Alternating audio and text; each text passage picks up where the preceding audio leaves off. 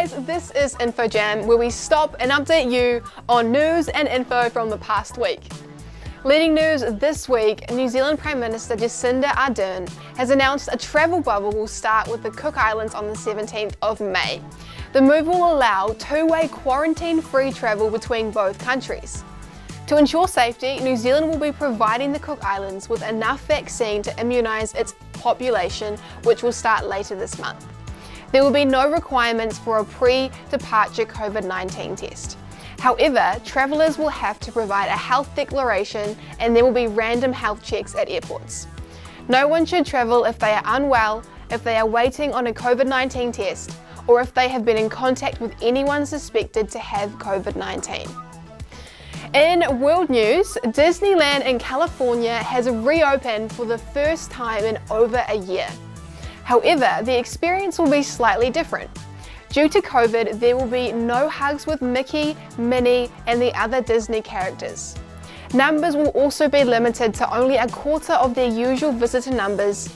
It is estimated with this capacity, there would be around 20,000 visitors a day. All guests aged 2 and over will be required to wear a face mask and have their temperatures taken when they arrive.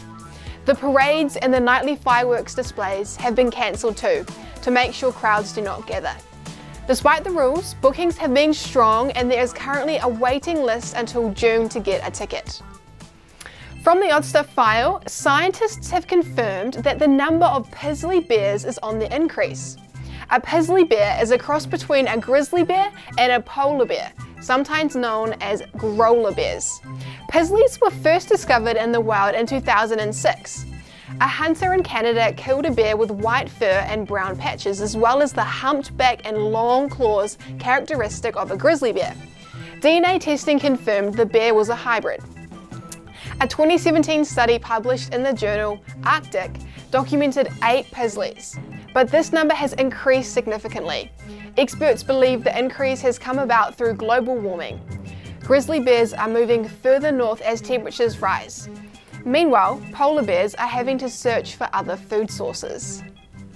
In sports, the Chiefs and Blues have played the first ever game of Women's Super Rugby at Eden Park. The Chiefs were too strong for the Blues, securing a 39-12 victory. The game included some of the best women's rugby players in the world. 6 Black Ferns featured in the match, with the Blues having a combined total of 167 test caps, while the Chiefs had 84. The Blues were captained by current Black Ferns skipper Eloise Blackwell, while the Chiefs are being led by Les Elder, who has also captained the national side. The star of the game, however, was Chiefs first 5 Hazel Tubic. She showed outstanding kicking form from the tee, nailing 4 sideline conversions and 2 penalties. It is hoped that the game will help ensure a women's competition in 2022. Our pop culture topic this week is shoes. How much would you pay for a pair of shoes? One person has paid $1.8 million for a pair of prototype Nike Yeezys worn by Kanye West during his performances of Hey Mama and Stronger at the Grammy Awards in 2008. The size 12 shoes designed by West and Mark Smith are made of soft black leather. The design features a 4-foot strap and signature Y medallion lace locks in bright pink. This price has shattered the record for a pair of sneakers ever sold. Finally, the value of the week this week is overcoming. Overcoming means to defeat or succeed in controlling or dealing with something.